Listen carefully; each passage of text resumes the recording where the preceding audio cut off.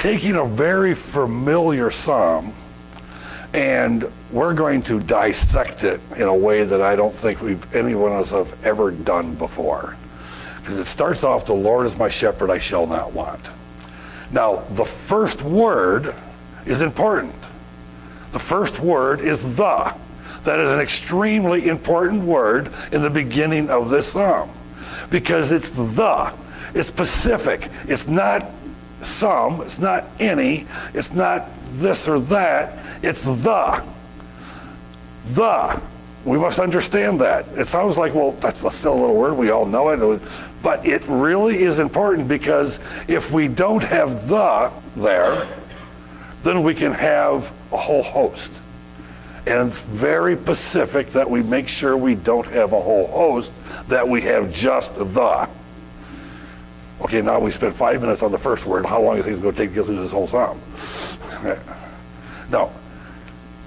The next word, Lord. Okay, now it's specific because of the. Lord, now we have to determine specifically which Lord.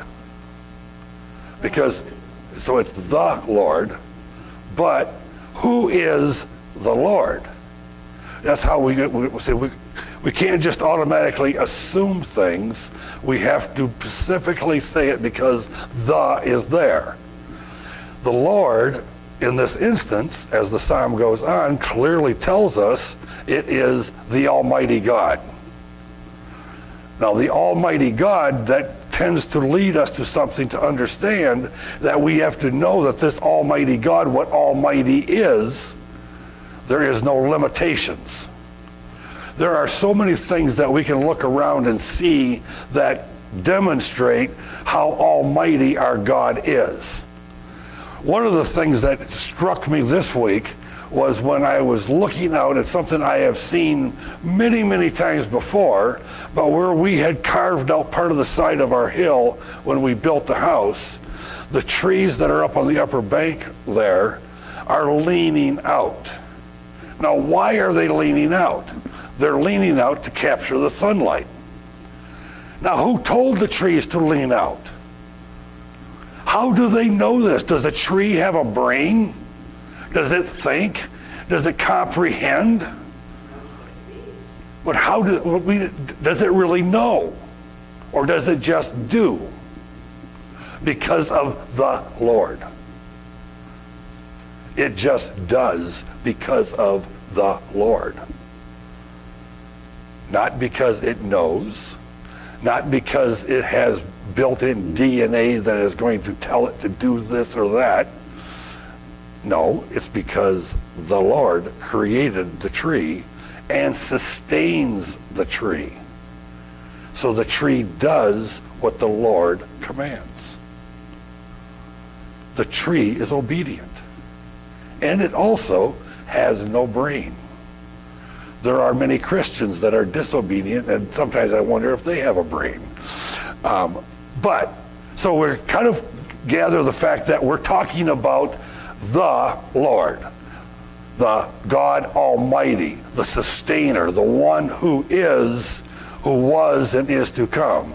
This makes sure we understand this, because if we don't know who we're talking about as we delve deeper into this psalm, then all the other things have only surface meaning. Is the next word. Not was, not gonna be, not might be, but is. Another important word. So, the Pacific Lord Almighty is. Now, present tense. Not future, not elsewhere, now. And it's a continuous now. Because when the psalm was written by King David, it was is then. And in the future, it still will be is now. Again, an important word. Only 2 little letters, but it helps us to understand the depth of this psalm. Next word, my. Very important word, because now this Almighty God, who is now, is mine. This God that actually told the tree to lean out towards the sunlight and does all these miraculous things every day is mine. Mine, personally. Not, it's ours, but it specifically is mine. Because only I can know the relationship I have with my God. Nobody else can know it. We may look around the room and we may think that this person has a good relationship with God, and this person does, and this person does, but we can't know it like we can know it with ourselves. So we can only judge inwardly as far as what is that relationship. And then we can declare, mine. It's mine. So the Lord is my, and then the shepherd. The shepherd, again, is something that we sort of grasp, but sort of don't. We sort of grasp because it's used so often in our church circles and what I call church speak, church talk, the way that we talk. We don't get into understanding shepherd, we just know what it is. It's kind of like we've learned this by osmosis. It's ingrained in us, so we really understand it. No, we don't. Let's face it. There's so many things that we think we know we don't know. Because a shepherd is more than just someone who is caring for the sheep. Now, we know that, and it's right, it's true. And we are the sheep, and we know that, and that God is our shepherd, and he cares for us, and it's all well and good, and it's all correct. But it's more than that. A shepherd is also a guide, but not just any guide. See, when you go out on an expedition someplace that you've never been to, and it's kind of a way out place, it's nice to have a guide. Somebody to guide you from place to place, to warn you about the dangers, to show you the glories. Having a guide, very helpful. But this shepherd is more than just our guide. He's a guide in a direct and particular direction. Not just a guide anywhere. He's our guide particularly in a particular direction that he calls us to go. We don't know how to get there. We have a tendency to constantly want to wander off. But we have a shepherd that guides us in a particular direction. He says, this is the path. Stay on this path, and you will arrive at your destination. And I will help you. Matter of fact, not only am I going to help you, I am going to guarantee that you're not going to wander too far off the path. That's a pretty good guide. And this one is the Almighty God, who is mine. Is the one that's guiding me, the one that's protecting me, the one that's leading me. And now we go back to the next word, I. Again, it brings it personal. This whole thing is personal.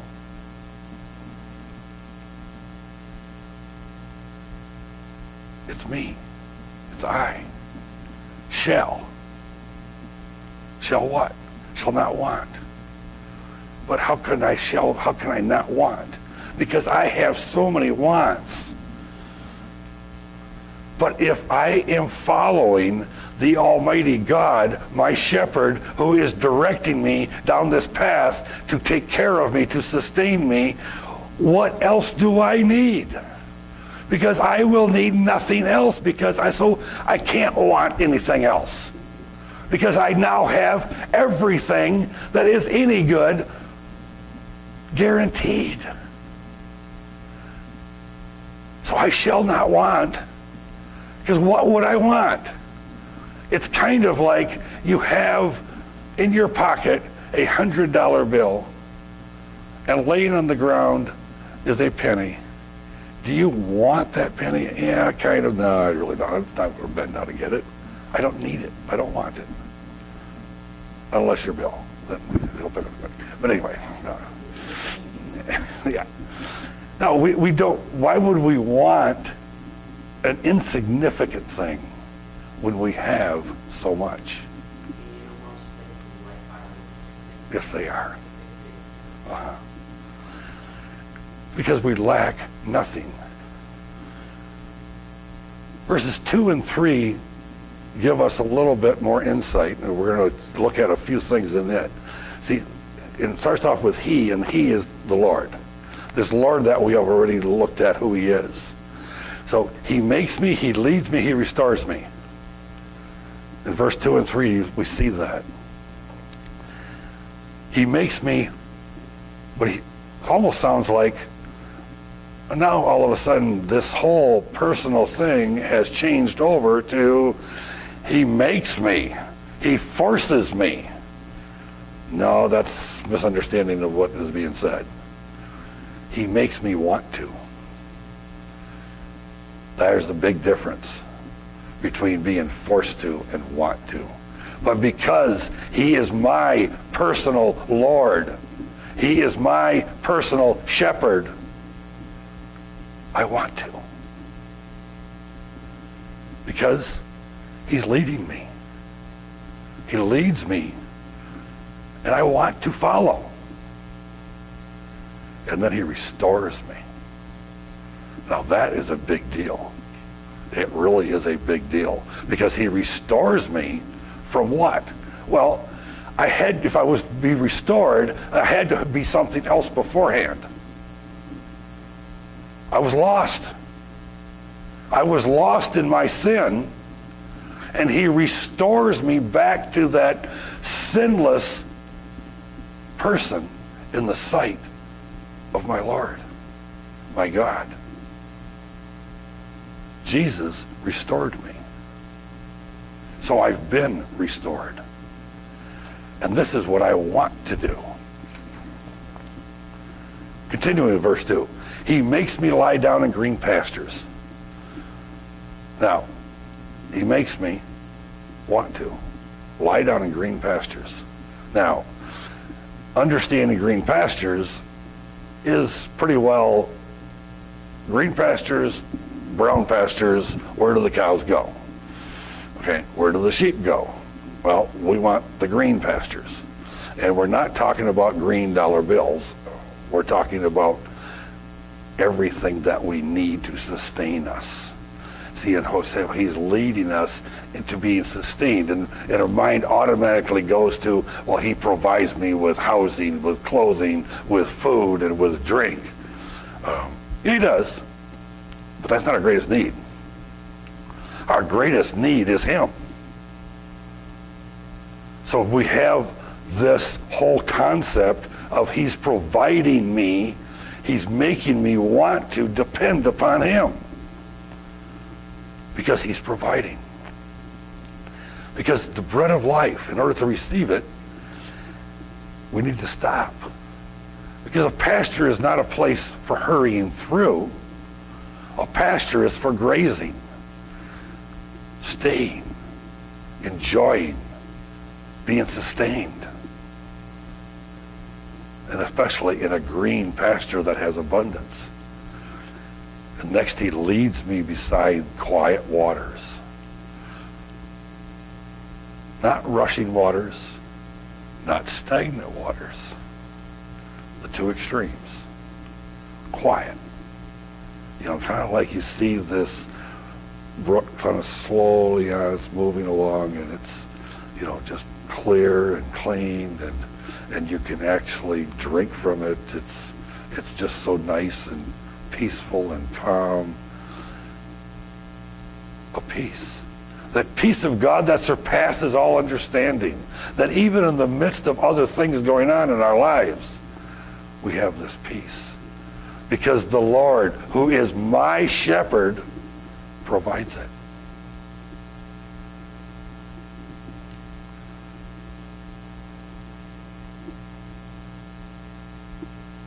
Verse 3. I skip when I know that. He restores my soul. He guides me in the paths of righteousness for his name's sake. He restores my soul.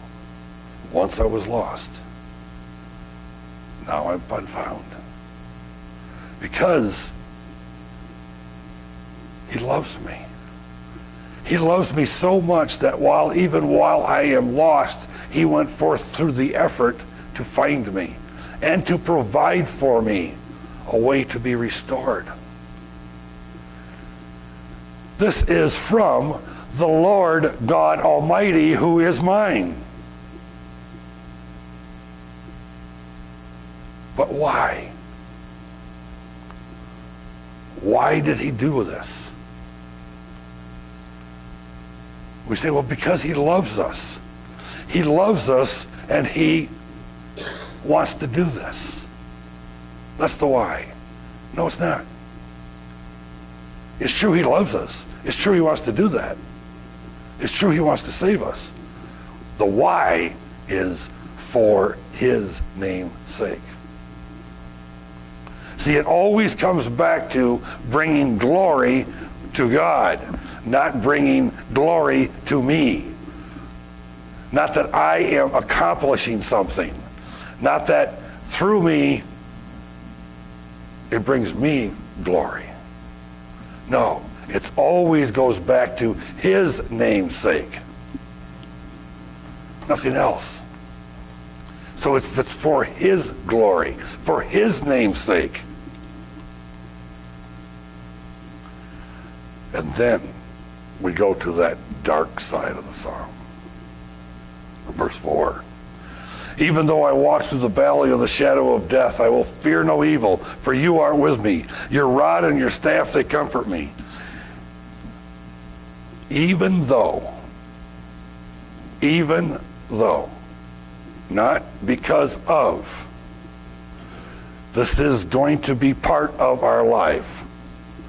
Not we're going to be exempt from it, because it's going to be there. It's even though. It's part of who we are. It's part of what we live in. It's part of this fallen, sinful world that we are bound to for this time. But because the Lord God Almighty is my shepherd,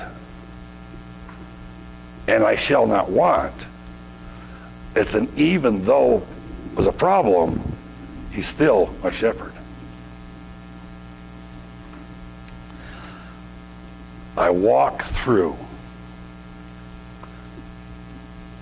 See, we follow where he leads us. But we're walking. He's not carrying us. It's not saying, okay, you just get down in your lazy boy and relax because I'm going to take you to your destination. No. He says, no, you're going to walk. You're going to walk because if you don't walk, you can't learn. And if you don't learn, you can't understand. And if you don't understand, you can't bring me glory. Because you can only bring me glory because you want to. So walking is part of your training, part of your learning, part of what you need to do in order to bring glory to God. And because he is my shepherd, I want to bring glory to him. So I'll walk.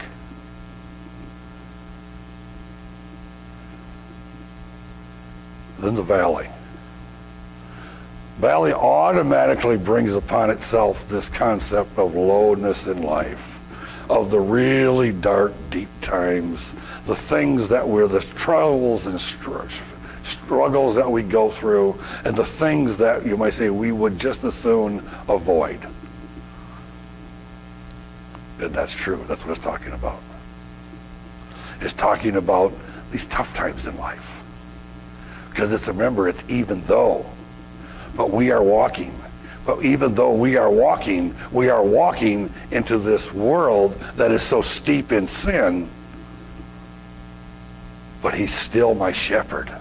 He is still leading me. He is still guiding me. He is still protecting me. That's why the even though. The valley, that low place of the shadow of death. Now, there's two almost conflicting words here. Shadow, which is one of those things that we think of kind of scary. And then there's death, which we kind of think of those things that we want to avoid. But how many people do you know that have ever been harmed by a shadow?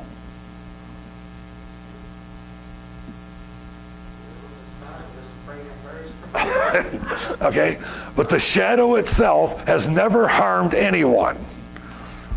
Shadows don't.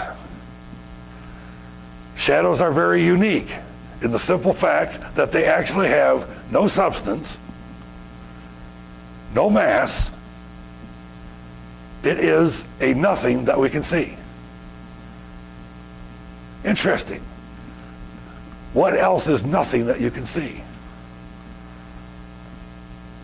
I can't think of anything else. So shadow being unique. So you're using the term shadow here for a specific reason. As like every single word in the Bible, especially when we looked at the.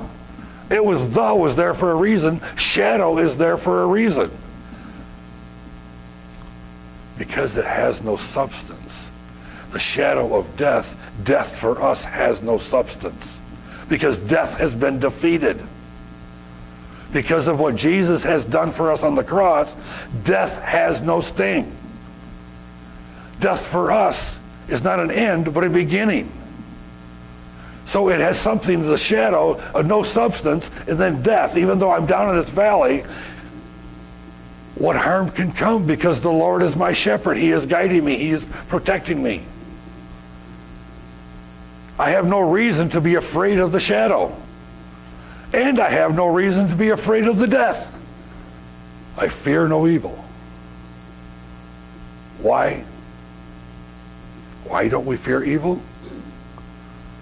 We try to avoid evil. We try to stay away from evil. But we should not fear evil.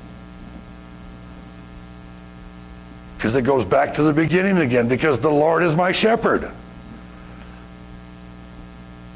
What else can come against me when the Lord God Almighty, the creator of heaven and earth, the sustainer of everything, is protecting me? I have no reason to fear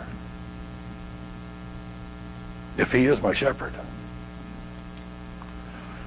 And then your rod, the one we don't like, and the staff, the one we do like, they comfort me. Now, I don't know about you all, but I guarantee you I have had many a times that the rod has comforted me. The rod of correction. That afterwards was very comforting because it prevented me from doing something or saying something or acting a certain way.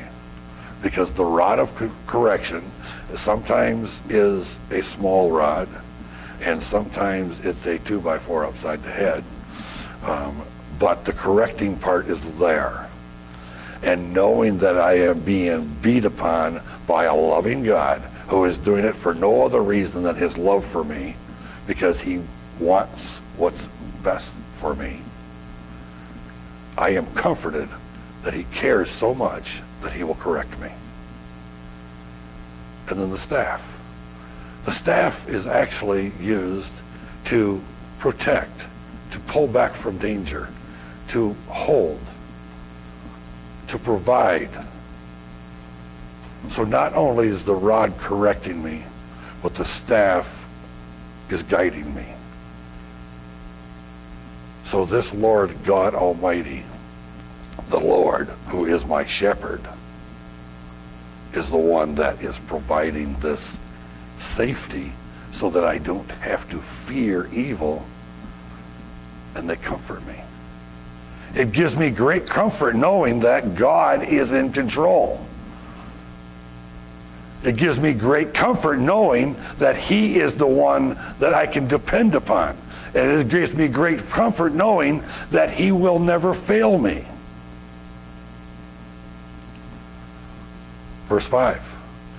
You prepare a table before me in the presence of my enemies. You have anointed my head with oil. My cup overflows. You prepare. Here again, you, the Lord, God Almighty, is the one who prepares. He prepares a table before me. Now, what goes on a table but what is needed to be sustained? So no matter what enemies try to take away of what I need, they can't. Because the Lord has prepared the table. Nothing will stop our God from caring for us. You've anointed, to be anointed. Because of your anointing me, you're choosing me. See, when somebody was anointed with oil, they were singled out for a particular purpose. That's what anointing was. Each and every one of us have been singled out because the Lord is my shepherd. So we have been individually singled out to be shepherded by the great shepherd. Which changed my mind and it changed my heart. And my cup overflows. The blessings that come from our God is like pouring into a cup. And you have a cup, and you have an ocean, and the ocean is pouring into the cup. Only thing is, as the cup overflows, the overflow goes back into the ocean. There is no end. There is no limit. So picture that. Picture that cup being filled from the ocean, which in and of itself would be, well, there's no end. Well, yeah, there would be. Actually, it would be an end. But if it all flowing back, because our blessings come to us and they flow back to the provider, because it brings glory to God. So our cup overflowing is again bringing God the glory. Verse 6a. Surely goodness and loving kindness will follow me all the days of my life. Okay, surely. Now we know surely, but that's not the Shirley we're talking about. Okay, this is a different Shirley. It's not Aunt Shirley. It is established Shirley. It's established. Goodness and loving kindness. They're established because the Lord is my shepherd. They're established that goodness and loving kindness. Goodness, everything that is good for me, being given by a God who has an unending love, because my cup is overflowing and it is constantly coming back and there is no end to it. That loving kindness, not just kindness, but loving kindness. A kindness that is beyond just nice. It is loving. He loves us.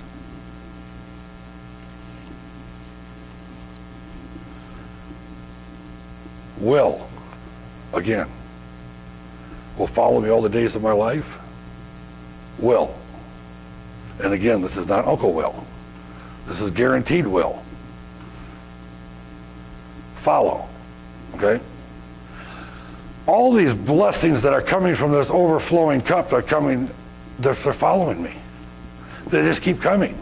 The blessings don't end because they're just following me, and it's will. It's guaranteed. Not maybe, but will. And then again, me. Again, it brings it back to a personal me. And then all all doesn't leave a whole lot of room for anything else.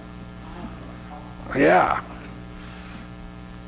At least in context.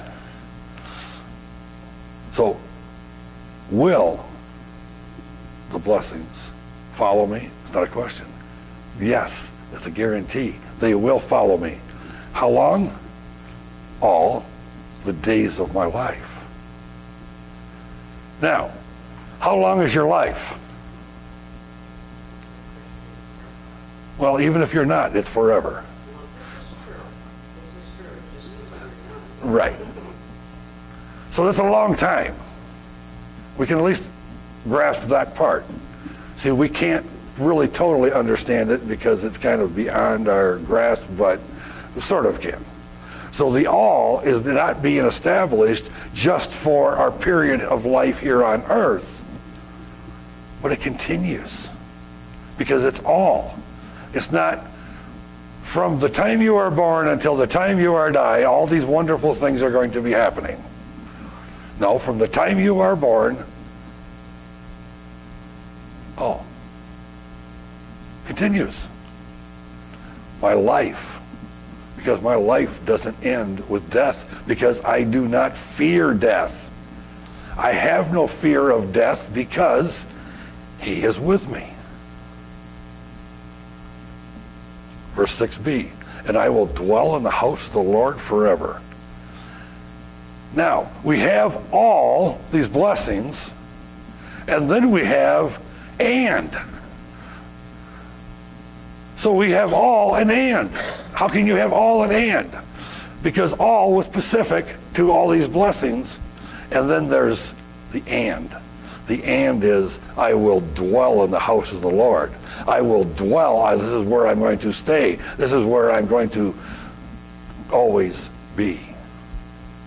And the house of the Lord, in order to be in somebody's house, which when we picture that, we're not in somebody's house, generally, at least probably most of the time not supposed to be, unless they're there. Now, on rare occasions, there might be a house or whatever, but generally that concept of, I'm going to go to somebody's house, I'm going to go there because the owner of the house is there.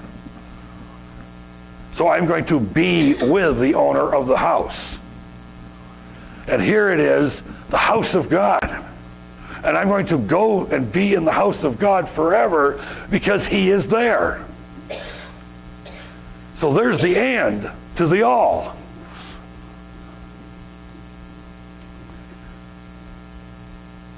Forever. Without end. In the house. Without end.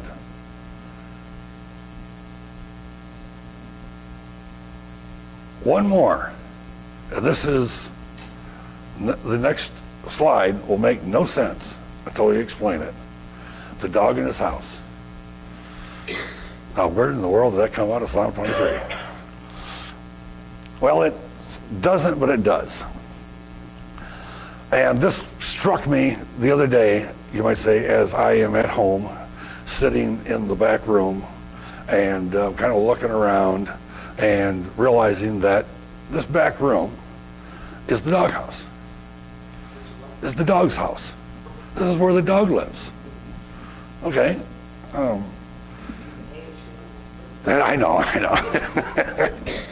But I was thinking, as I'm going through this psalm and I'm looking at all these wonderful things that God has given us and demonstrated to us and shown us, that how we are guided and protected and watched over and cared for, and that the Lord God Almighty is the one that's doing it.